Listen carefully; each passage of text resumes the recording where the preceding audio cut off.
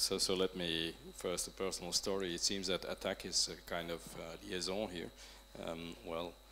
Not that I'm a member of ATTAC, but I was invited at the time, and I did some work on the Tobin tax. And so I was invited by the people of ATTAC, and I was even invited by the French president, and I even went to the United Nations, where I was invited to speak for 5 minutes to the General Assembly about the Tobin tax, and everybody was asleep. So yes, they're not afraid of us. Yeah, so, yeah, that's clear. Okay, well, one is, the first point I want to make is a kind of personal frustration. So I've been teaching financial ethics for some years, and so yeah, you think there's a crisis. The thing is really collapsed. So what you have to reckon is when a financial system collapses, it has a huge impact on society. So it's very different than when, let's say, a car factory or a steel factory collapses. Why? Because it's the spider in the web. Huh? It really sits in the nucleus of our economic system. And so when that collapses, the entire system collapses. Now, we were very close to a total collapse. Now, total collapse would mean that you would not be able to get money from the bank, no matter how much money you have. And don't think that this happened. It did happen in Greece, it happens in Argentina. Every 10 years they have it in Argentina, so it keeps coming back. Yeah? Now, a total collapse means that nobody can get the money out of the wall. Huh? So you were limited to, let's say, 200-300 euros or something like that. Can you imagine what that means for an economy and for a society? This is the type of collapse we're talking about. We were just that close to this collapse, but the payment system continued, luckily enough.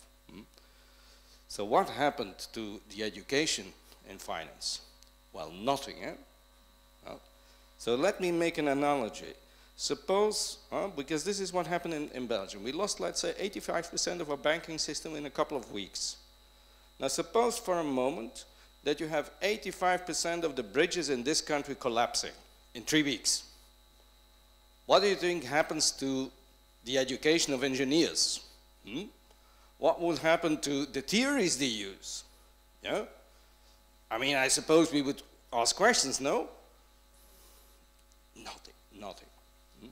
There's one place where I teach financial ethics where they have a full course, and that's the only place that I know where people are trained in finance that they have a course on financial ethics. That's about it. That's the only place. Nothing changed.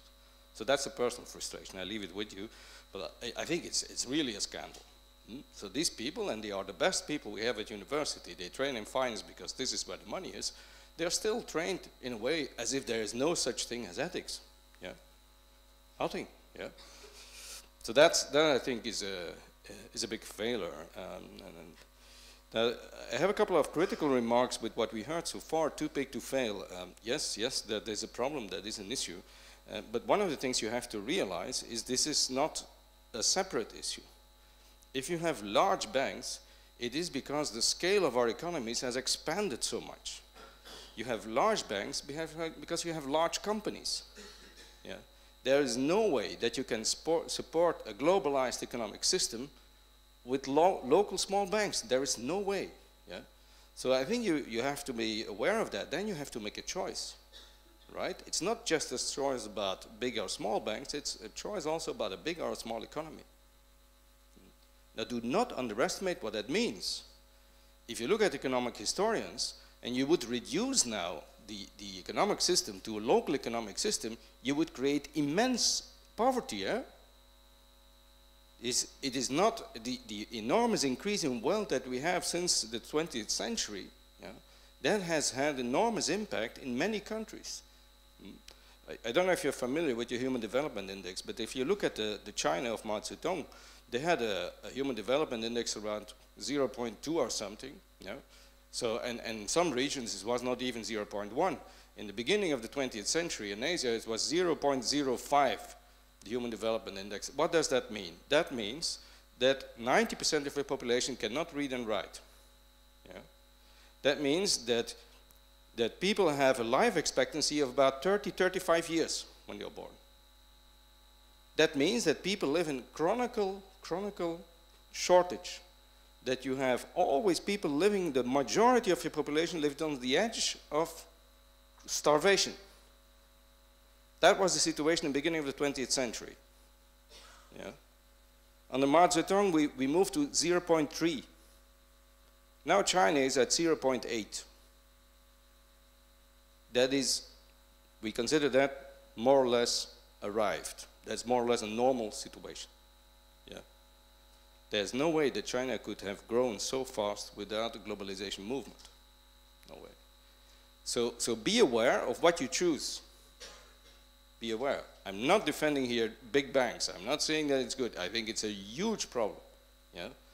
But big companies might also be seen as a huge problem, but it's part of a globalization movement. And if you throw it away, you throw away a lot, really a lot. So don't underestimate it. Well, so what do we need? Do we need new banks or do we need to change the old banks? Well, I would say we need both. We need both. I've been working with ATBL since '92. Very much aware of all kinds of new initiatives and so on, and I like it. I call it a kind of innovation. It's innovation in your society, innovation in your financial system. I think we need it. We need to innovate our society because of what comes up. There are all kinds of challenges, and they come very fast. Don't underestimate it. We see it coming year after year. And so yes, you need this type of innovation in these new initiatives like the New B initiative and all the other examples we got. I agree with that. But if you would rely on that, it will take ages before we are large enough. You need to change the existing system, whether you like it or not. You will be simply too late if you want to build from the new banks. Yeah? You need both. So one of the things I did in my life at a certain point is not only did I work with ATBL, I still work with these people, but I also started working with large banks. And I tried to have a dialogue with them. I still do that. And try to change the internal struggle. Because, you know, bankers are not all crazy, bad people. You know? They are people like you and me. You know? They live in a system. And some have ideas that maybe we should change in this direction, and others don't agree. So you have all kinds of people, like you have in every place in society. So you find people inside banks that you can work with in order to move a bank in a certain direction. So what did I do? What kind of direction am I talking about? And then I think is really part of also the central thing in this new banking system is I deeply agree with the idea that money is not a neutral good. That means money has a color. Yeah? In the financial crisis, suppose you have a bike, a bicycle. Yeah? You have a bicycle.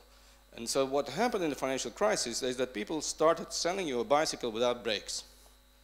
And then they were betting on the fact that you would collapse somewhere or that you would crash. That's what Goldman Sachs did. They sell you a good which they know that will crash, and then they bet on the fact and they gain their money by the fact that you will crash. Only in finance can you sell such goods.